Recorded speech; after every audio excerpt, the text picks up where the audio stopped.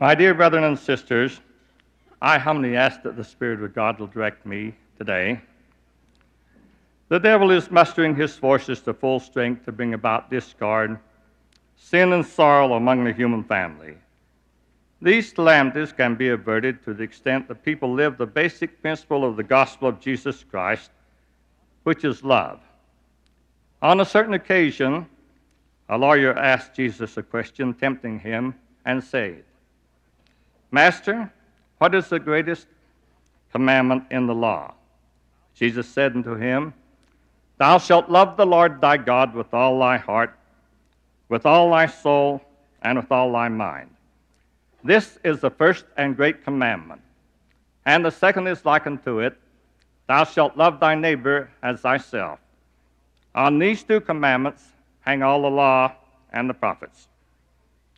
In the days of our Savior, the Hebrew Scripture was divided into divisions. The first 5 books were called the law. Another group was called the prophets. In answering the lawyer, the master quoted Deuteronomy and Leviticus, which were 2 of the books of the Hebrew law. Thus Jesus Christ was declaring that the 2 great laws of love were the basis of all the religious teachings of the Hebrew Scripture. Since the first great commandment is to love the Lord our God, how can we show our love for God? We can show our love for Him in our prayers, given in the name of the Son, also through our worship of those divine beings. But to become all-inclusive, Jesus said, "If you love me, keep my commandments." In other words, we should live by every word that proceedeth forth from the mouth of God.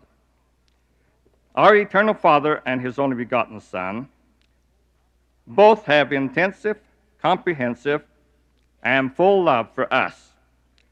They have much greater intelligence and understanding than we have, and so their feelings of love go far beyond our capabilities for love. The attribute of love is so highly developed in these divine beings that the Scriptures state God is love. In fact, deity's transcendent love is above and beyond our deepest feelings and keenest conception. At times of great spiritual experience, when we feel an abundance of the Spirit, we have a greater realization of the magnitude of God's love. God is the Father of our spirits. He placed us upon this earth and provided the gospel plan of salvation through His only begotten Son, thereby making it possible for us to come back into His presence and receive exaltation.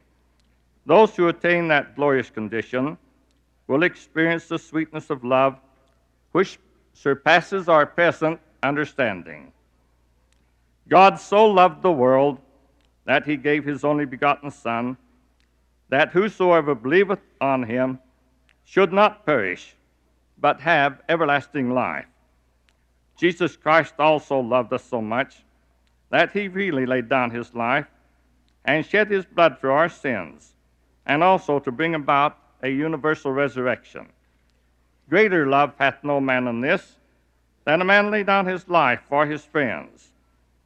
Among the entire human family, there is no example where the principle of love was demonstrated as perfectly as was shown in the life of Jesus in Palestine and in His ministry among the Nephites following His resurrection.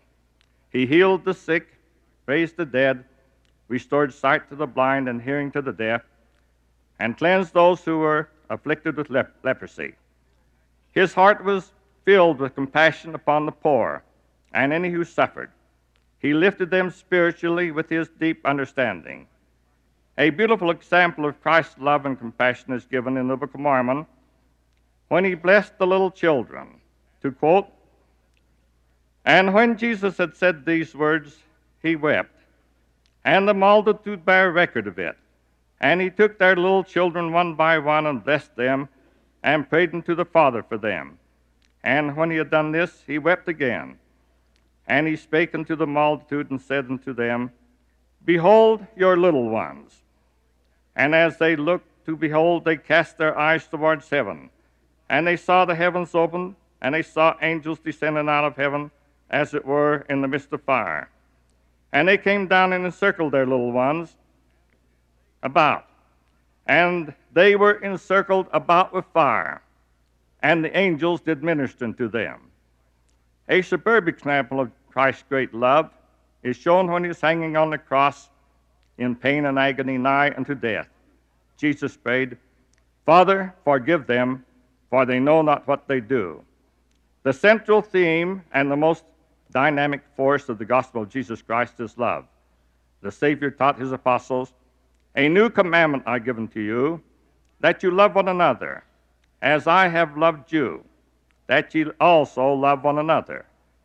By this shall all men know that ye are my disciples, if you have love one to another. Christ declared that the second great commandment was to love our neighbor as ourselves. The master teacher knew that it is human nature for all people to be self-centered. Thus, to be a good Christian, we must love other people as much as we love ourselves. If we love our neighbor as much as we love ourselves, all our dealings with them will be in kindness, charity, and generosity. All our actions will be tempered with love. Jesus also taught, But I say unto you, love your enemies, bless them that curse you, do good to them that hate you, and pray for them who despitefully use you and persecute you, that you may be the children of your Father which is in heaven.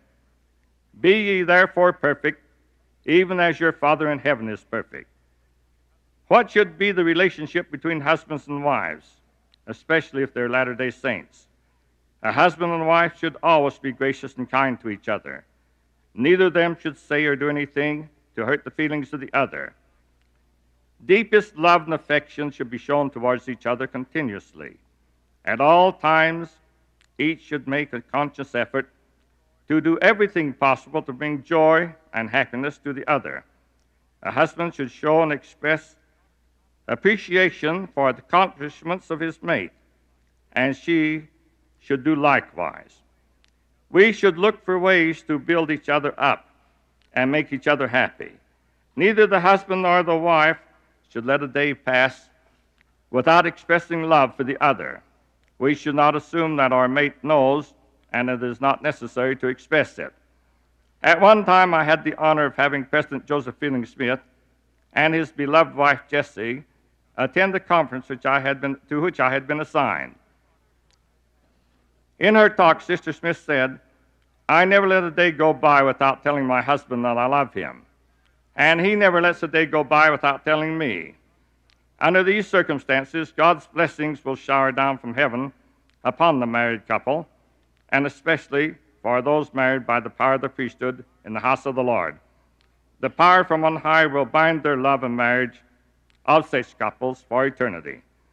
President David O. McKay, always an advocate of love and harmony in the home, stated, Homes are made permanent through love. Learn the value of self-control. You are never sorry for the words unspoken.